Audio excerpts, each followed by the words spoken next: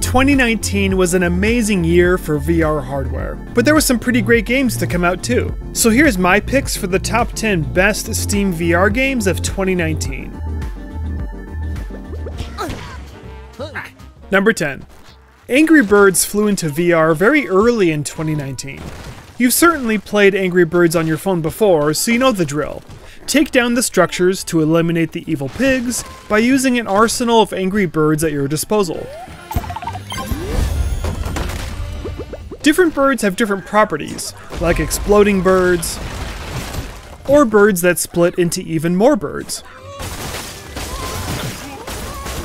The game is full of charm and personality. It features great character animation, with fun little touches like when they turn around to give you a thumbs up before you launch them. The physics are also very well done like you would expect. And whenever you can cause a big structural avalanche, it's really satisfying.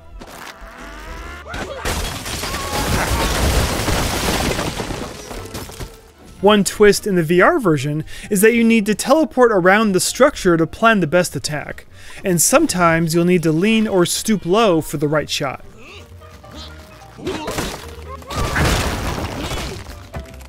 Ever since the game's initial launch, they've added more levels, so there's 78 total now. But what's really cool is that they've recently added an in-VR level creator, and I found creating levels to be especially fun. Angry Birds VR is a fantastic casual game, and the level creator adds so much more to the game as well. The price is $15.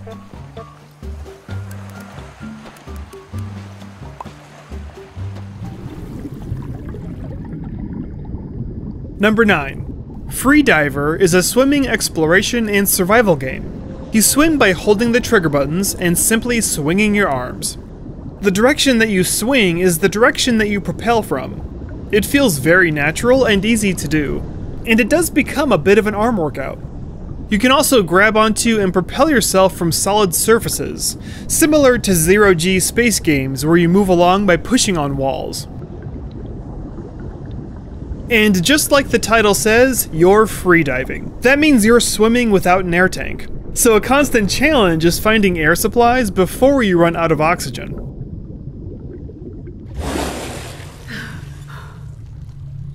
Along the way, you'll also need to solve small puzzle challenges like getting past dangerous areas or opening tricky doors.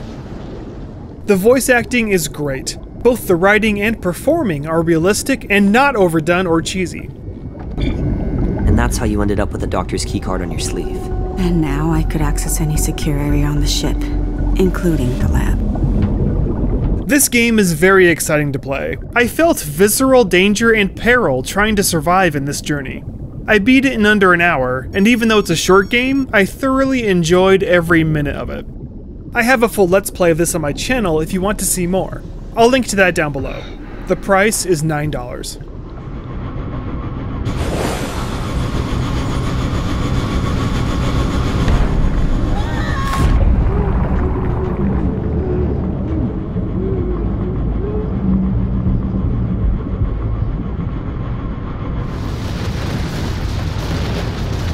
Number 8. Final Assault is a 1 vs 1 RTS game.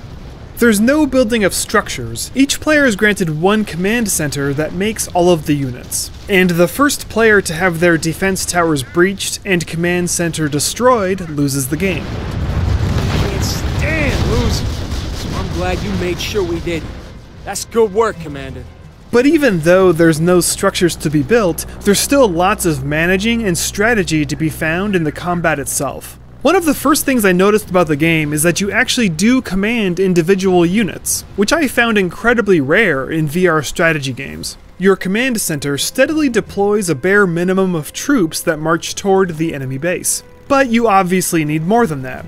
So on one hand, you have a menu of units at your disposal, with the simple units on the bottom, and the advanced units on the top.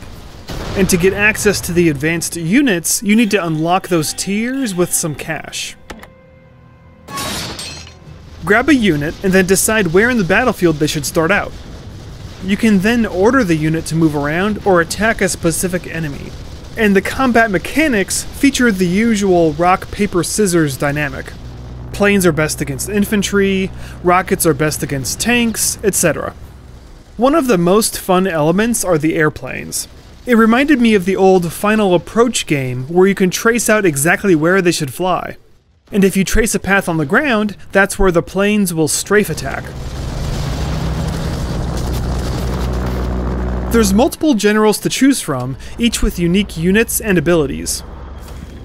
There's both single-player campaigns and multiplayer. Out of all of the RTS games I've played in VR, this is my favorite one. It's incredibly well put together with a fun, lighthearted atmosphere and engaging strategy. The price is $30, and if you're an RTS fan, then it's totally worth it.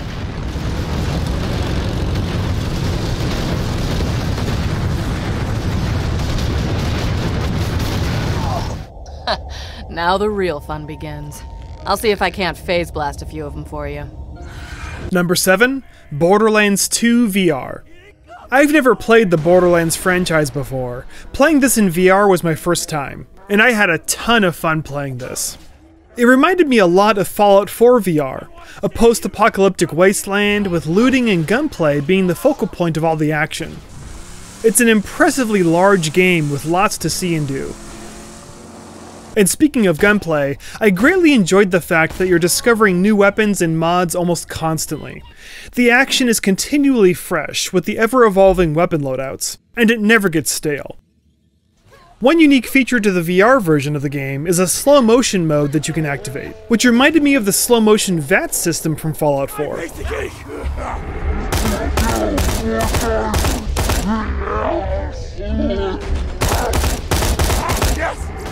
It's both an enhancing and a necessary feature, since it's often difficult to move as fast in VR as you can playing a flat screen game.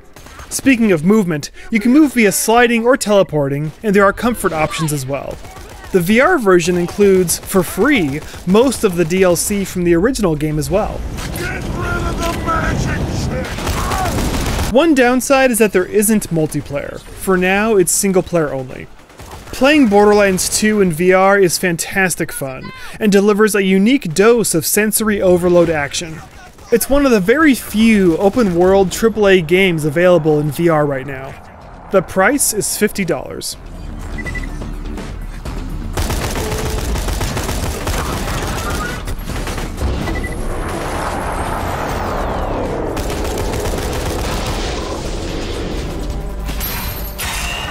Number 6.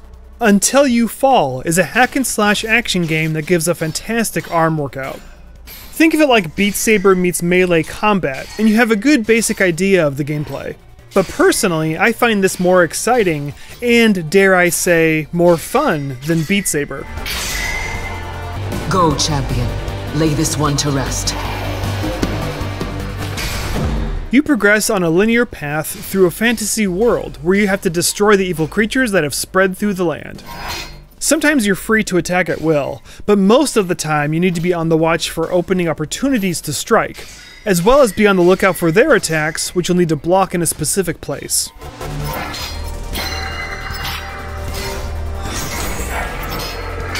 If you charge toward an enemy, you can knock them back for a bit to start the attack in your favor. Press the advantage. And when the orange combos open up, you want to keep swinging as directed for as long as you can to inflict the most damage. Every weapon in the game has a superpower that you can execute. The starting blades provide a temporary freezing ability and a shield. As you earn more experience, you'll gain access to more weapons and tons of different upgrade options as well. As the name of the game implies, you will eventually die. Ooh, dang. It's just a matter of how far in the game you can get before dying. I find the visual design to be strikingly beautiful. The audio is also well done, and greatly adds to the excitement. Strike them down! The only mode of movement is sliding, but there is an optional comfort vignette to reduce motion sickness. Until You Fall is both exhausting and exhilarating. For a gorgeous and exciting arm workout, you can't go wrong here. The price is $20. Good work.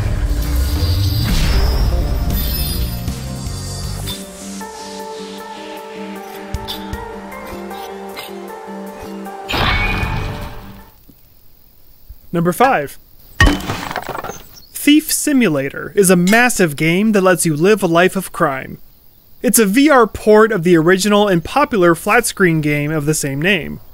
Initially, this VR port doesn't have all the content that came with the original, but having said that, this early access version has about 10 hours of play, and the rest of the content from the original will be added as the game continues in early access. So it'll get even bigger from here on out. While it's in early access, the game is $15, which is an incredible value for both the quantity and quality of gameplay.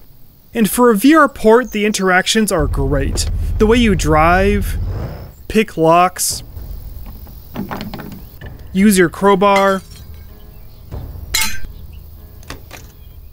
or even use the mouse on the computer are well implemented. If I didn't know any better, I would say this was made from the ground up for VR, based on the interactions and controls. There's lots of movement modes, featuring sliding, teleporting, and more. This isn't Grand Theft Auto. If you cause car accidents or even too much noise, you'll be penalized. And if you're being way too obvious, then you'll simply go to jail. Oh. They've stayed true to the name of the game. It really is a simulator and not an arcadey game. There's so much you'll be doing in here. Scoping out locations to learn the mark's schedules, buying tips on specific locations from online databases, and so much more. When I first played this, I had significant performance issues, but the developer has been updating and patching this game quite frequently, so I'm pleased to say that I've noticed many improvements since then. I'm really happy to see them continue to develop the game to make it better and better. For just $15, you get a lot of bang for your buck with this one.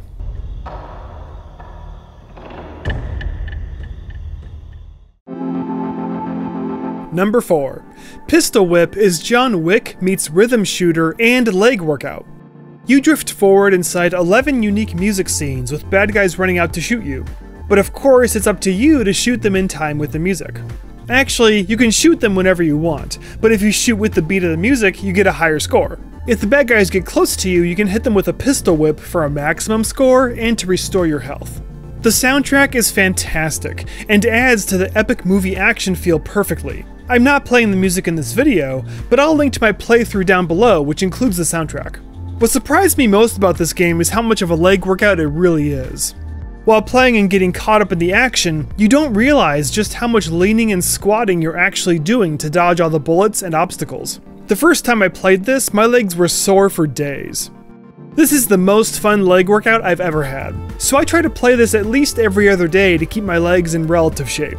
I know lots of people play this to get a high score, but I play it for the workout. The price is $25.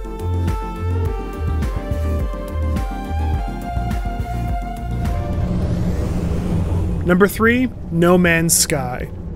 Well, what can be said about No Man's Sky that hasn't been said before?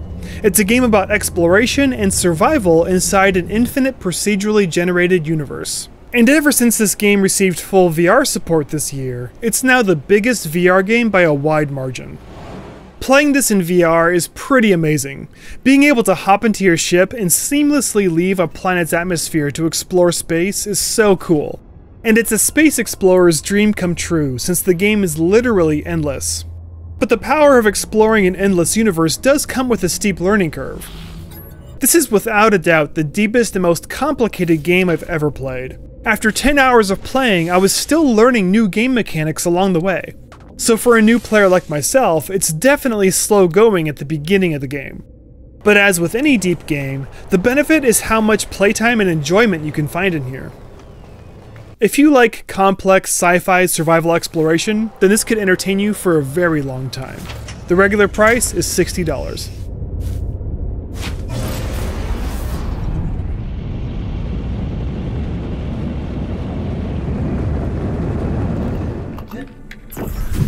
Hey you! This is a professional workplace! The long-awaited sequel to Budget Cuts is here. If you're not familiar with the original game, I'll link to my review down below so you can get up to speed. Budget Cuts 2 begins just minutes after the ending of the first game, and while this game does stand on its own, I think you'll get more enjoyment by playing the original game first. Playing both games is a complete story journey. Budget Cuts 2 takes everything that was fun about the original stealth combat and makes it all even better. There's still the iconic portal teleportation, where you get a preview of possible danger before you teleport, and the combat includes the classic blade throwing to destroy bots. But to that they've added archery, which is perfect for taking out bots at long range. In close range, it's better to throw blades and scissors like before. There's also more variety in bots, and they're more deadly, whether it be armored bots with explosives, flying drones, or the original guards with guns. You'll find that the enemies are a worthy foe for your new weaponry. The level design is also more expansive. The first game had you indoors in a single building the whole time. This game takes you on train rides, exterior cityscapes, and more. Stealth really is the name of the game here. Your blades and projectiles are scarce in supply, and it's a one-hit kill for you, so if you rush things, you'll die fast. It's all very challenging. I think I died more in this game than any other game in recent memory. But even with the constant dying, I kept on playing because I was having so much fun. There is the occasional puzzle, but the vast majority of the game is stealth survival and progressing in the mission. I loved playing this. It's physically engaging, suspenseful, and exciting. There's 3 levels of difficulty, and on normal difficulty I beat the game in 5 hours. The price is $30.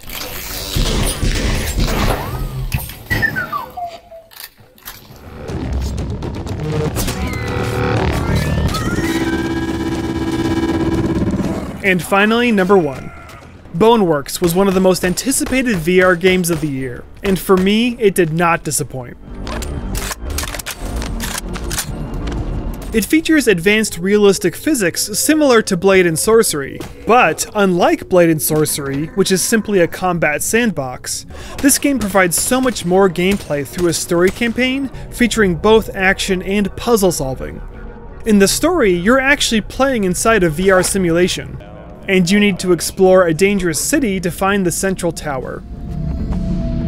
Almost everything you see in the game can be interacted with or utilized as a weapon, which is incredibly rare in VR games these days. And to finally have a full story campaign within a game that features realistic interactions is amazing to play. I had so much fun playing this, and I feel like I witnessed the dawn of a new age in VR gaming. BONEWORKS raises the bar very high for VR games moving forward. I beat the campaign in about 11 hours, after which I unlocked Arena Mode, which plays very similar to Gorn. You can also unlock Sandbox Mode, which lets you freely play however you want. But the gotcha is that you need to hunt for the items and enemies you want inside the sandbox within the story campaign. I rarely feel the need to replay a game to find hidden items, but playing BONEWORKS was so much fun that I didn't hesitate to play again from the beginning to search and find items for Sandbox Mode. One downside though is that it's only sliding movement with no comfort settings, and I'm quite surprised that they didn't add any optional comfort settings. Hopefully they'll be adding those in the future. But in the meantime, if you don't get motion sick in VR, then you absolutely must play this.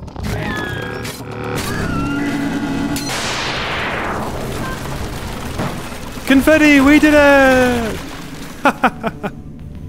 Celebration! Well, that's it for now. Thanks so much for watching. If you like what you see, please subscribe. See ya!